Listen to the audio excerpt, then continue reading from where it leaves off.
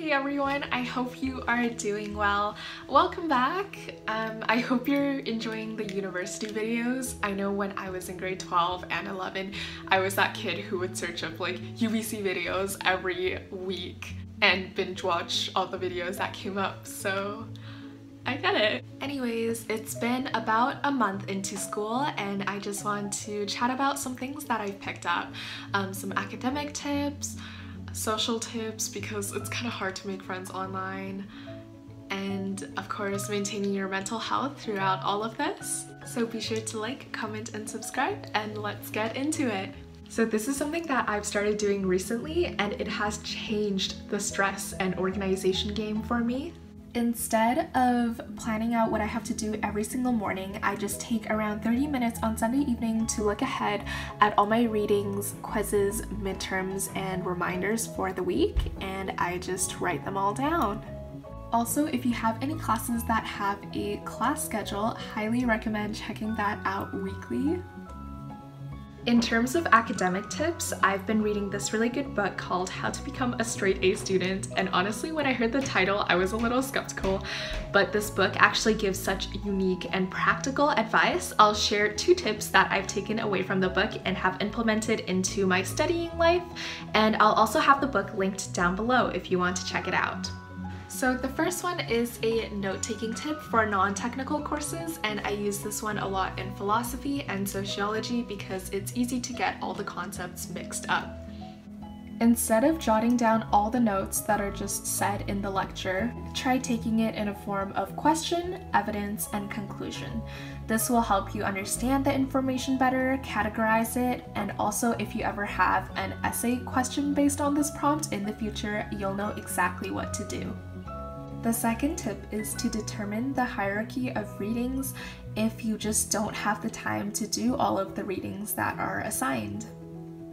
Again, I think this is intended towards non-technical courses, but the reading hierarchy is readings that make an argument, readings that describe an event or person, and finally, readings that only provide context. I haven't had to use this tip yet, but if you're drowning in readings, then you know what to do. A midterm study tip is to just make a study schedule about 10 days in advance and to divide up the material into little portions every single day instead of cramming it all on the last few days. If you know someone who's taken the class before you, check with them to see what the midterm will cover so you don't spend an unnecessary amount of time on something that won't even come up. Also, if you can, find online quizzes and even practice exams that relate to the topic and put yourself in a simulated test environment, like put on a timer, put your phone away, just to see how you would actually feel in the situation. Even if it's open book, study as if it's going to be off your memory solely, and don't let that false sense of security trick you.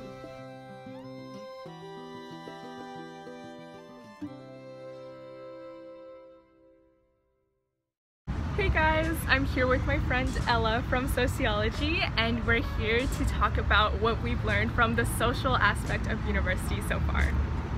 So the first social part that we realized in university is that it's so easy to feel isolated and lonely. So that being said, make sure to have at least one friend in each class, and if you don't really know where to start with that, just literally Zoom message someone and then get connected on the other social medias and initiate calls, because some people are shy, so try to be the one who initiates everything.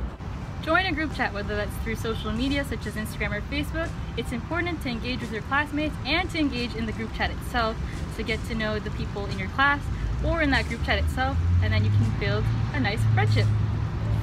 Go to office hours to connect with either your prof or TA so you can ask questions and get a better understanding of the course material and overall ease your way into your course. Story time of how I made a friend in my online class.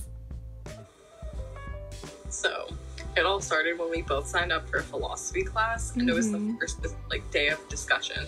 So we got into breakout rooms, and then Karen was like, she introduced herself.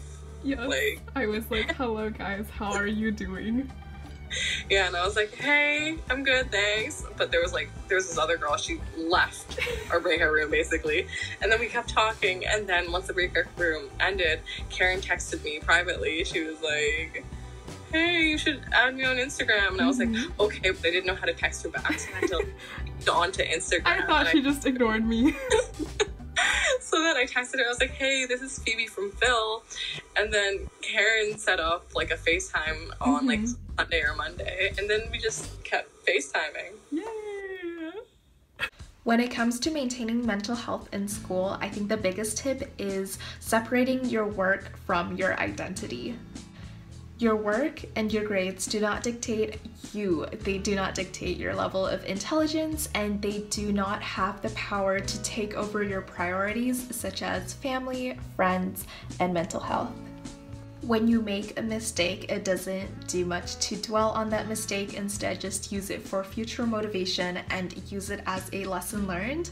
For example, a couple days ago, I checked the schedule and I found that I had missed 3 quizzes in my science class, and I was pretty bummed about that, but in the end there's nothing I can do about it except to check the schedule more regularly for next time and to keep my week more organized. So to give a final few tips for what I have learned so far, number 1, always check up on your friends, even if it seems like they're doing fine, even if they're worried by homework. You never know how they're feeling internally and mentally, so always just check in with them. Have a simple, hey, how have you been doing, or how can I help? Number 2, just because you already have some friends going into university doesn't mean that you shouldn't make the conscious effort to make new ones. Because, you never know what's going to happen, and the best thing you can do is to consistently put yourself out there.